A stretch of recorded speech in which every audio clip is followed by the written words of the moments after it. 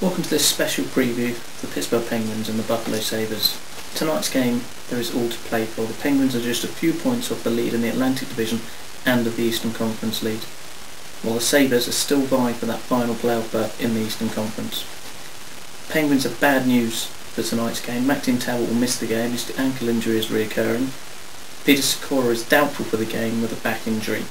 Marian Hossa still is yet to make an appearance after his debut just a couple of weeks ago.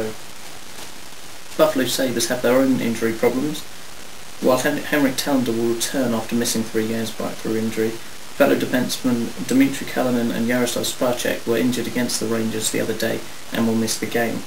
Nathan Page should make the game despite suffering whiplash-like injuries in that game against the Blue Shirts. If he doesn't make it, Pominville will play on defence, and being the top scorer for the Sabres is probably a good thing for the Penguins. With all the injuries, Pittsburgh native Mike Weber will make another appearance for the Sabres. He's made 4 appearances already, however he is highly rated as a young defenseman. Adam Mayer is also questionable but will probably play, while Steve Bernier and Mike Ryan will miss the game through injury also. Penguins' lines once again will be mixed and matched. Malkin and Crosby may play on a line together, however, if they don't, they'll probably look a little something like this. If the lines do look this way, you can expect to see Kennedy in that top 6 at some point, most likely in the place of Jordan Starr. The bottom 6 will change throughout the game, with Ryan Stone and Connor James set to return after being called up from Wilkes-Barre. The Sabres will line up something along the lines of what we see here, and the line to look out for in particular is the Banek, Roy and Stafford line.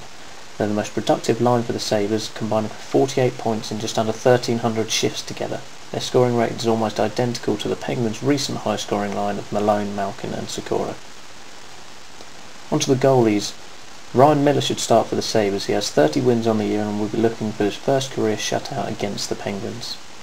The Penguins' goalie situation is a nice dilemma for Coach Terrien.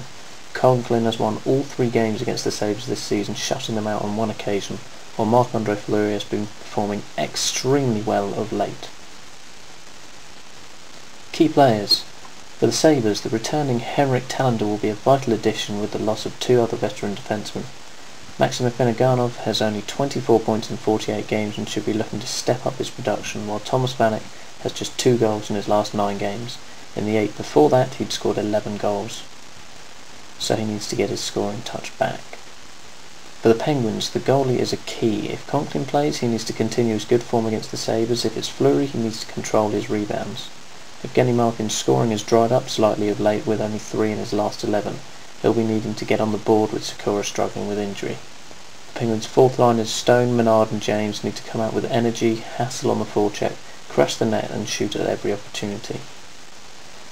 Finally, the Penguins' keys to the game: play physical from the outset, get traffic in front of the net and get pucks there. On the power play, Gonchar and Malkin must find space to shoot more, and the Penguins need to cycle the puck.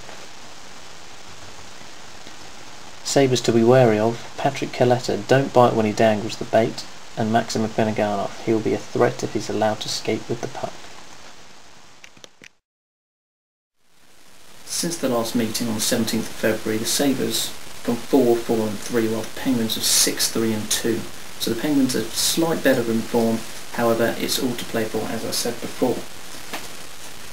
The Penguins are looking to sweep the Sabres entirely this season. They've already won the first 3 games. They won 2-0 just before the new year. Then they beat the Sabres 2-1 in the Winter Classic, and once again they beat them in February 4-1.